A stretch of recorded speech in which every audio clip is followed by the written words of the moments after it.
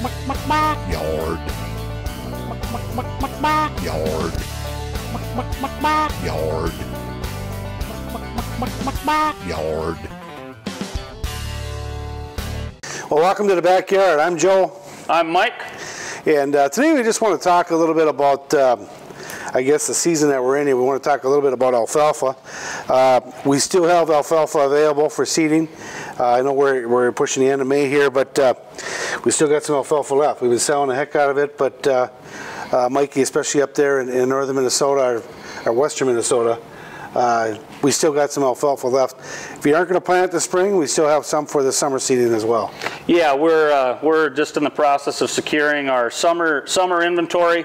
Alfalfa seed's really tight, but at this point we're not real worried. We're very, very happy with the Dairyland people and the inventory they're getting us. They keep telling us they're out, then they keep finding us more, so I feel real good about that.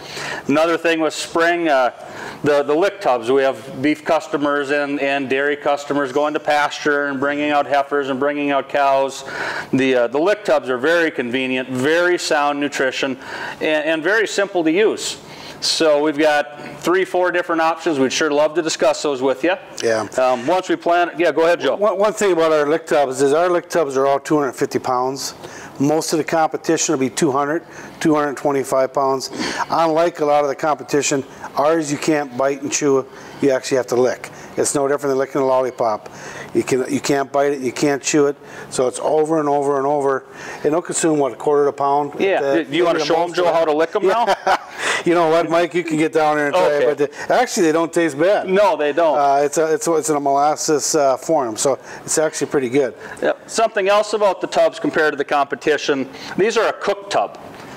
So very uniform, cooked very consistently, and that helps with the consumption. A number of the competitors are a chemically hardened tub or just a pressed tub, and like Joe was saying, they're usually not hard enough where the cattle can actually chew on them and bite them and eat them, more like a feed than a supplement. Right, especially when it gets a little wet too from rain and it gets real bad. So, but the lick tubs are, like I said, we got dry cow tubs, we got mineral tubs, 21%, we got stock busters, we got an all natural 14%.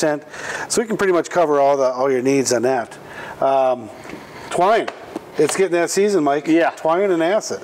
Yeah, it's been a late spring, but not only do we sell the seed, we work with customers and help educate them on the products that go with it. Joe mentioned the hay preservative. We have a blended product which does a wonderful job on keeping hay from spoiling that's put up with a little too much moisture. And in the part of the state we live in, for those of you who've never made hay, it's hard to get hay truly dry here, isn't it, Joe? It's really difficult to get it under 18, 20%. That's usually where it stops. We have a lot of dew, a lot of humidity, and it becomes real difficult, especially with the big squares now. Yeah. Big round balers, like you said, the density on them. Yeah. Oh, it's tremendously packed, so tight. So. Yeah, it's an area I wish I would have paid more attention in chemistry. Ambient temperature and humidity, it can only dry so much. So this preservative we sell does a wonderful job, very, very economical. And then last year at J&L in the backyard started selling twine. Yeah. And we'd sure love to fulfill your needs. Didn't think it would be real big, Joe, but it's sold a lot of twine last season, didn't you? It's something I was oblivious to. I didn't realize the market was that strong, but when you start getting 2, 3, 4 farmers, producers coming in here asking for twine, we got twine in, and I was shocked at how much twine that we sold. This year we went out and we did a little bit of pre-booking and stuff, kind of gradually building our inventory up for twine. Yeah, and we got the plastics, the 2,000 to 4,000, 440s, the 9,000. Even got some Thyso 3,800. Got a couple pallets of that. Yeah, we got a lot of twine too. So. Hey, Joel mentioned plastic. Just one other little side note.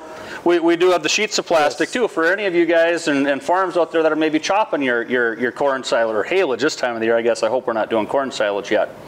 Yeah, we have it all available right here. A lot of this stuff, if you order it, it'll come out to you on the road truck.